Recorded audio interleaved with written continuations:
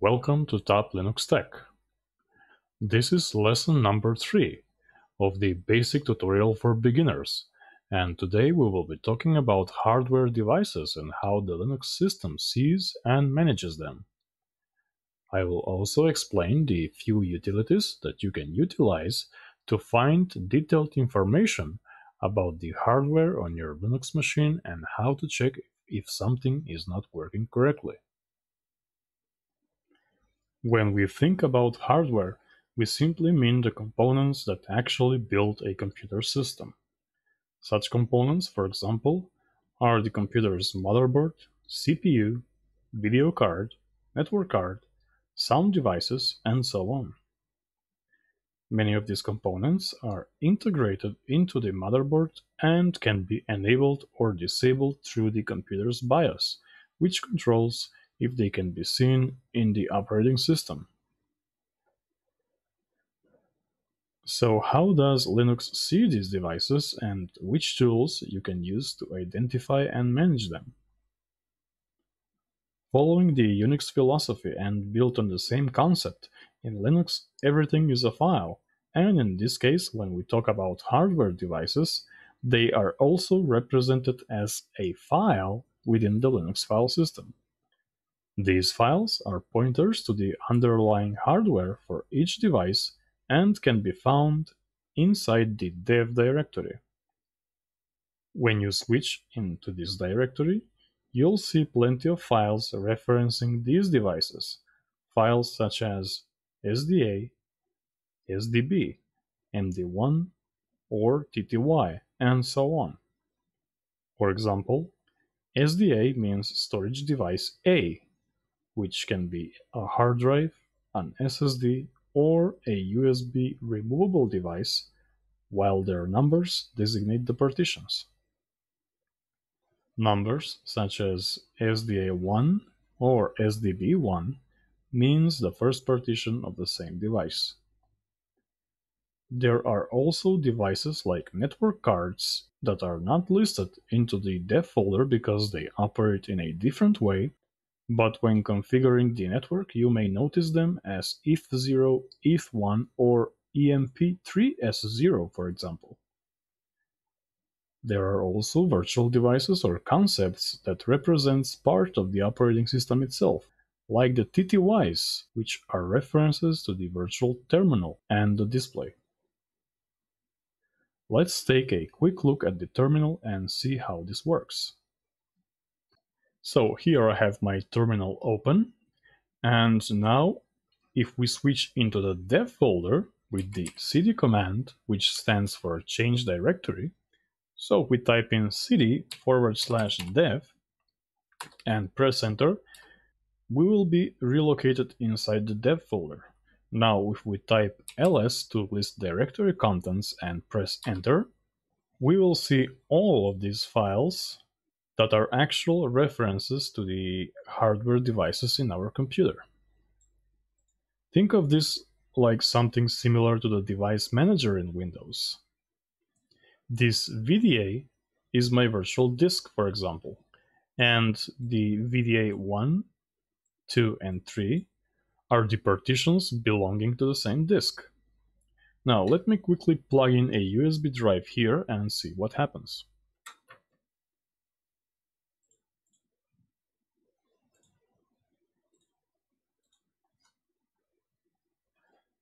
Let's clear the screen and list directory contents again. And as you can see now, this USB disk appeared instantly as a referenced file inside the dev folder, and it's called SDA, and it actually contains 2 partitions.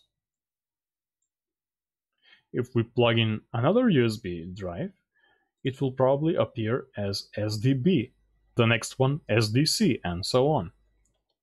So basically, whatever device we plug into the computer, it will appear here in the dev folder.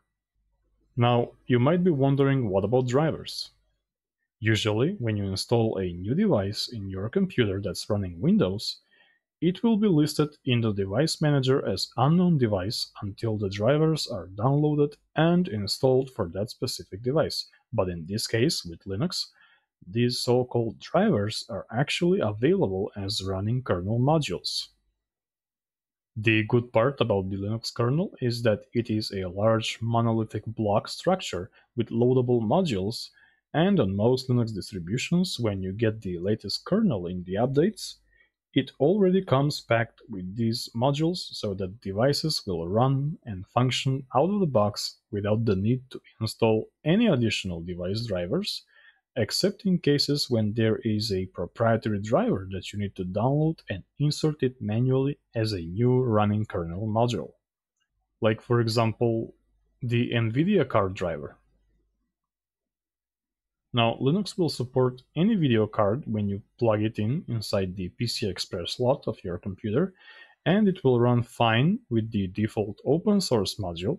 However, in this case, you might want to load the official module in order to have the extended features, such as 3D acceleration in video games.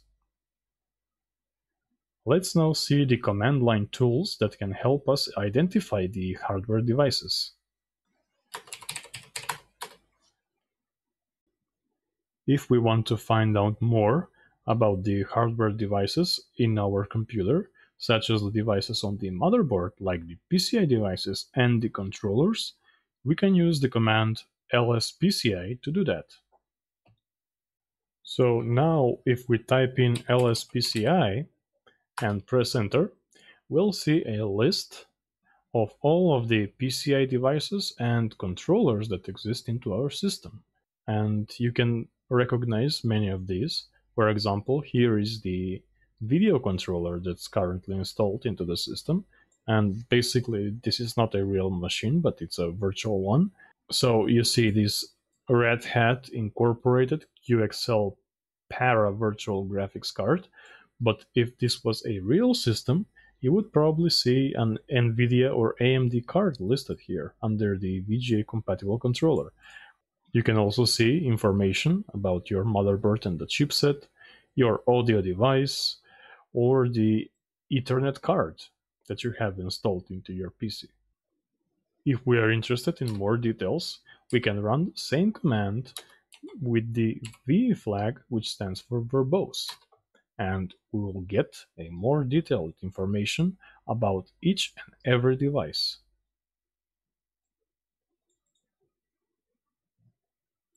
And for example, if we want to find about all of the USB devices that are currently attached to our system, we can run the command lsusb and press enter.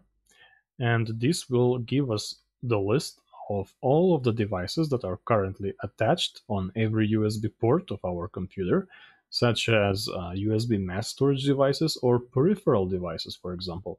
So you can immediately see here that I have already attached my 16 gigabytes USB drive and more detailed information such as the bus, the device number, the ID, and the manufacturer. If we want to find out even more details about the USB devices, we can run the command usb-devices and press enter. And basically this will give us even more detailed information like the vendor ID, the manufacturer, the product name, and the serial number, and so on and so on.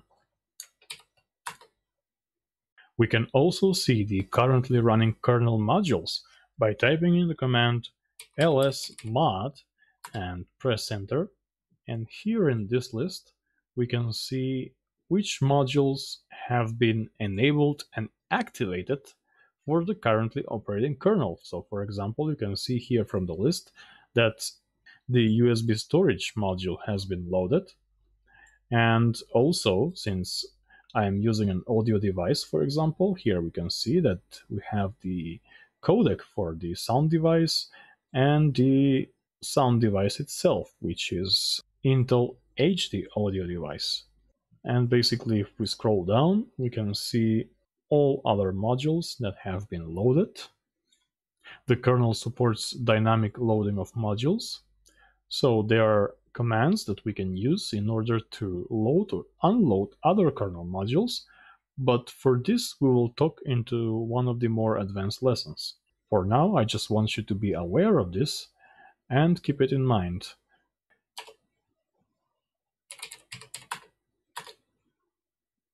Now, there is another tool that I'd like to show you, and this one is used to display system events as they happen.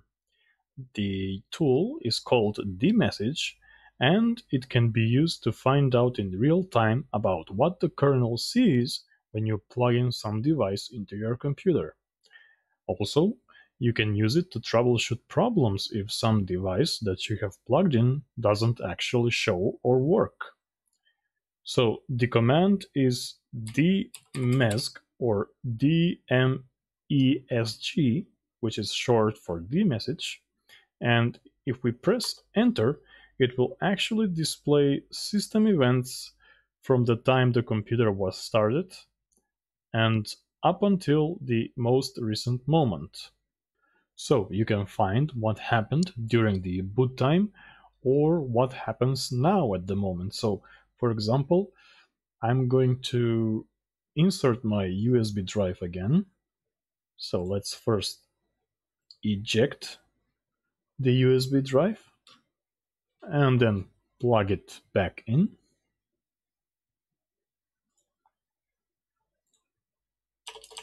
And now if I run dmessage again, we'll see at first that there was some error. For example, you see here buffer input output error on devsda1. This error is probably because I'm using a virtual machine and the USB drive is passed from the physical machine into the virtual one, so probably that's because I'm getting it.